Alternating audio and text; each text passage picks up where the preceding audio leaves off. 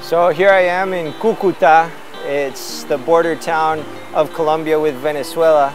And just today we met these guys back here that are playing in the river.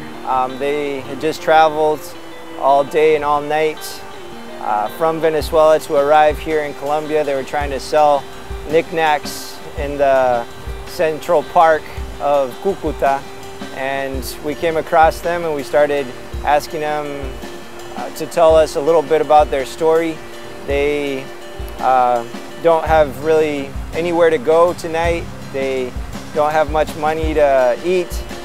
They're just starting out from scratch, and we've been able to hang out with them a little bit, share the gospel. And I just think of how Jesus, when he called his disciples, he was on the shore of the Sea of Galilee and he said, "Come, follow me, and I'll make you fishers of men." That came after a night in which they hadn't been able to find or catch any fish, and yet they had a miraculous catch, and they left it all there on the shore and they started following Jesus precisely because they understood that Jesus had power even to control the fish, and so they might as well follow him because Jesus could provide. And these guys, man, they're just like barely surviving, and perhaps in the midst of their desperation they're a little more willing to hear and accept the gospel. And I really hope that they, like the disciples, can start following Jesus. And even though the disciples, they had the most incredible experience for 3 years as they were learning from Jesus and following after him, then Jesus died, and they were a bit confused, a bit overwhelmed, and they went back to the Sea of Galilee and they were fishing. Once again, they hadn't been able to catch anything all night, and then Jesus called them from the shore to throw the net on the right-hand side.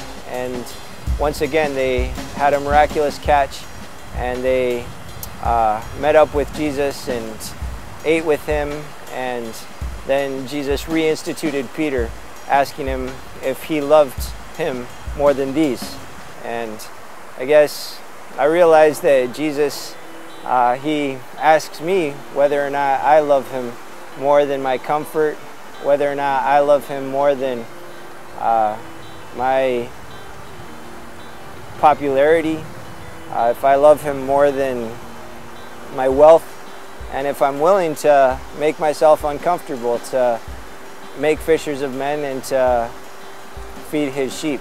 So here I am trying to do that, and I realize that there's a whole lot of work that needs to be done. There's a poem by Amy Carmichael that says, "From prayer that asks that I may be sheltered from winds that beat on thee, from fearing when I should aspire, from faltering when I should climb higher. From silken self, O Captain, free thy soldier who would follow thee.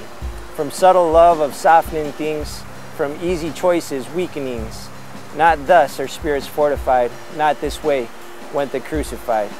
Give me the love that leads the way, the hope that nothing can dismay, the faith no disappointments tire, a passion that will burn like fire.